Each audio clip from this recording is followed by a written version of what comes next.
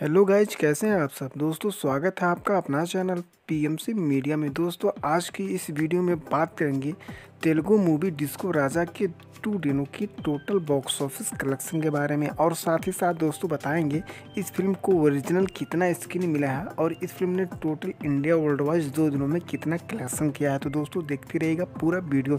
दोस्तों अगर आप नए हैं तो हमारे चैनल को करें सब्सक्राइब, बेल आइकन को जरूर दबा दें, जैसे ही हम लेटेस्ट अपडेट डालें आप तक पहुँच जाए तुरंत। दोस्तों इस फिल्म को डायरेक्ट किया है बी आनंद ने। फिल्म की पिछली फिल्म रवि तेजा की भी यही बना चुके हैं। अगर बात की जाए फिल्म के प्रोड्यूसर की तो इस फिल्म को प्रोड्यूस किया है राम तलूरी ने। फिल्म की लिखा है बी आनंद। अगर आप बात की जाए इस फिल्म की जर्नल की तो दोस्तों आपको बताते चलें यह फिल्म साइंस फिक्शन पर आधारित है। इस फिल्म में काफ़ी ज़बरदस्त वीएफएक्स का इस्तेमाल किया गया है। दोस्तों इस फिल्म की मेन स्टार कास्ट में दिखेंगे रवि तेजा। अगर बात की जाए रवि तेजा की तो इनकी पिछली फिल्में लगातार 2 फिल्में फ्लॉप गई थी। इस बार इन्होंने दूसरे जर्नल पर हाथ आजमाया है। दोस्तों लीडिंग स्टार कास्ट में देखेंगे पायल राजपूत और नभा नताशा। दोस्तों इसमें म्यूजिक दिया है एएस थॉमस ने। अगर डिस्ट्रीब्यूट की बात की जाए तो इस फिल्म को डिस्ट्रीब्यूट किया है एएस आरती एंटरटेनमेंट, जो इससे पहले भी रवि तेजा की फिल्में डिस्ट्रीब्यूट कर चुके हैं। दोस्तों अगर बात की जाए इस फिल्म की मूल रूप से बजट की तो आपको बताते चलें दोस्तों ये फिल्म काफ़ी नॉर्मल बजट में बनाकर तैयार की गई है।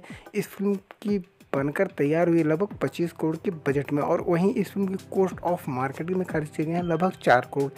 टोटल इस फिल्म के बजट होते हैं लगभग 29 करोड़। अगर बात की जाए इस फिल्म के first day box office collection की तो उससे पहले जान लेते हैं इस फिल्म को इंडिया वर्ल्ड वाइड ने कितने स्क्रीन पर रिलीज किया है। तो दोस्तों आपको बताते चले इस फिल्म को पहले इंडिया में रिलीज करने वाले थे लगभग 2000 स्क्रीन पर, लेकिन ऑलरेडी 3 स्टारों की बड़ी स्टारों की फिल्में बॉक्स ऑफिस पर बनी है, इसलिए इस फिल्म को उतना स्क्रीन नहीं मिल पाई जितना इस फिल्म को उम्मीद थी। लेकिन जितना भी मिले हैं काफ़ी बढ़िया स्क्रीन मिले हैं। दोस्तों अगर बात की जाए इस फिल्म को इंडिया की स्क्रीनिंग के बारे में तो आपको बताते चलें इस फिल्म को इंडिया में रिलीज किया गया है लगभग 1000 स्क्रीन पर। वहीं बात की जाए ग्रॉस यानी कि वर्ल्ड वाइज इस फिल्म को स्क्रीन मिला लगभग 350। टोटल इस फिल्म की स्क्रीन होते हैं लगभग 1350। दोस्तों अगर बात की जाए इस फिल्म की पब्लिक रिव्यू की तो इस फिल्म की पब्लिक रिव्यू आ चुकी है। काफ़ी मिले जुले इस फिल्म को रिस्पांस मिले, चाहे क्रिटिक्स हो चाहे फिल्म के पब्लिक हो। दोस्तों इस फिल्म को सभी मिले जुले रिस्पांस दिए। अगर बात की जाए इस फिल्म की first day box office collection की दोस्तों आपको बताते चले फर्स्ट डे इस फिल्म ने इंडिया में कलेक्शन किया था लगभग 5 करोड़ 80 लाख का। वहीं ग्रॉस से कमाया था लगभग 2 करोड़ के आसपास। दोस्तों इस फिल्म ने first day India world wide से कलेक्शन किया था लगभग 7 करोड़ 80 लाख का। बात की जाए दूसरे दिन थोड़ा सा गिरावट देखने को मिल रही है।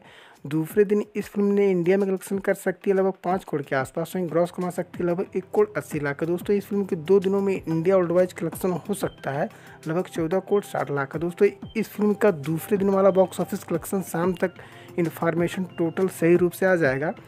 जैसे ही आता है आप तक पहुंचाने की कोशिश करेंगे तुरंत। दोस्तों इस फिल्म को हिट होने के लिए अगर बात की जाए कितना बॉक्स ऑफिस कलेक्शन करना है तो दोस्तों आपको बताते चले इस फिल्म को हिट होने के लिए कम से कम इंडिया वर्ल्ड वाइड से 35 करोड़ का बिजनेस करना है, जो कि यह फिल्म आसानी से इतना बॉक्स ऑफिस कलेक्शन कर सकती है। और रवि तेजा की यह फिल्म हिट भी हो सकती है। दोस्तों क्या लगता है ये फिल्म कितना